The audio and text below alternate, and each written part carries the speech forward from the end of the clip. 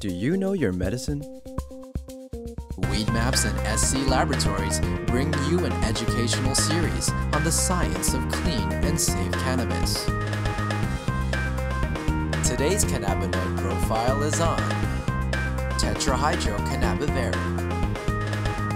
THCV, or tetrahydrocannabivarin, is another cannabinoid found in the cannabis plant, and it appears to have an interesting reaction with the CB1 receptor. At low doses, it blocks the receptor, and at higher doses, it binds to the receptor.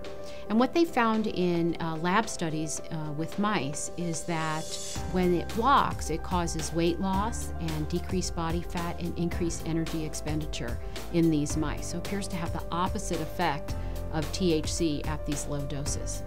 It's very similar to THC except for a few minor chemical constituents, but it actually starts from a whole different process than the tetrahydrocannabinol that we're used to, or THC that we're used to. Most of the cannabinoids that we've all heard of, THC, CBD, CBC, start from a combination of geranyl pyrophosphate and aliphtolic acid, whereas THCV, we're starting with divarenolic acid, and the only difference really is the divarenolic acid has 2 less carbons than the aliphtolic acid, so it's different in that sense that one of the 2 starting materials is slightly different. THCV is found in a lot of African landrace plants. Some of them have fairly high amounts of THCV. It's also psychoactive, similar to THC.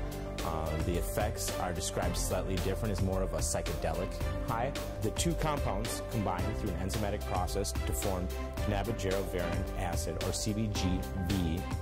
CBGVA synthesizes to THCVA through an enzymatic process using the THCVA synthase enzyme. So THCVA is very similar to THCV, except for it has this carboxylic acid group attached to it, and now with heat or over time, this carboxylic acid will release from the molecule, and then you'll have THCV. As I said, it's very similar to THC. If you did this, you would have THC. THCV has also been found to be, again, in lab studies with mice, to have some anticonvulsant properties in that it appears to lower the seizure threshold for these mice. There's not very many studies on THCV, and I do know that it's being studied in many labs right now.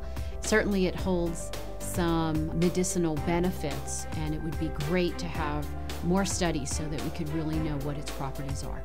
We feel the minor cannabinoids are very important to patients, and we're looking to get patients as much information as possible so they can make the most informed decisions possible. So they will be coming very soon from SC Labs.